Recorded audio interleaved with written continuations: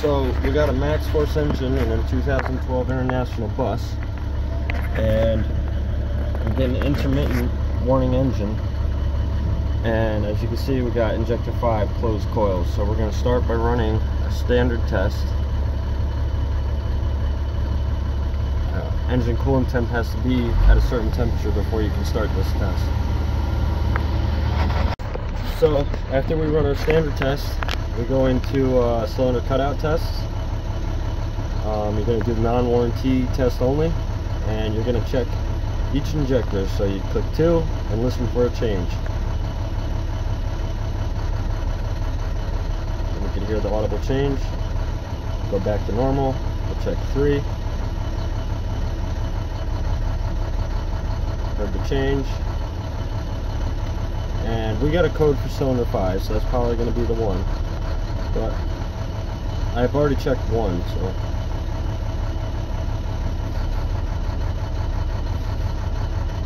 Five's got a bit of a change.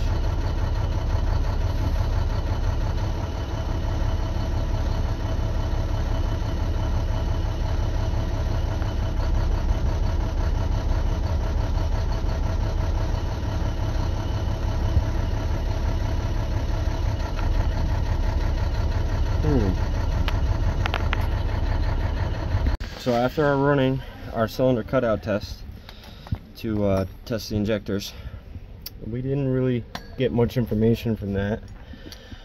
I pulled the doghouse off. All the bolts are out of the valve cover, and we're going to pull the valve cover and we're going to do some further diag, check the wiring harness, check resistance in the injectors. I actually already ordered an injector because we're going to replace it. Like 90% sure that's the problem. And while we're in there, we're going to change the ICP sensor as well, because it had a previously stored code for that. So while we're there, we'll change it. One thing to take note of on these maxxforces is the wiring harness is a part of the valve cover gasket. So when you're taking this apart, be gentle. You don't want to break any of the wires. They are pretty expensive. So once you get your valve cover off, unplug all these little plugs. Your ICP sensor down there needs to be unplugged too. Then you got these little plastic tabs. You're just gonna, they hook over the edge of this. Just pull them out. This will flip up. And you're gonna take these 10mm bolts out.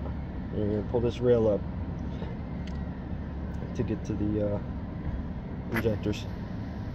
So when you're pulling your injectors out, there's a torque bolt right there, and it's like a little horseshoe collar.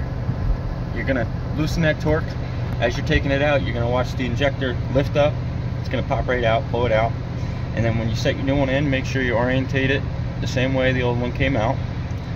Put that horseshoe bracket thing in the collar of the injector and screw it down, and make sure that the injector's seated right, and then reverse the process of taking it apart.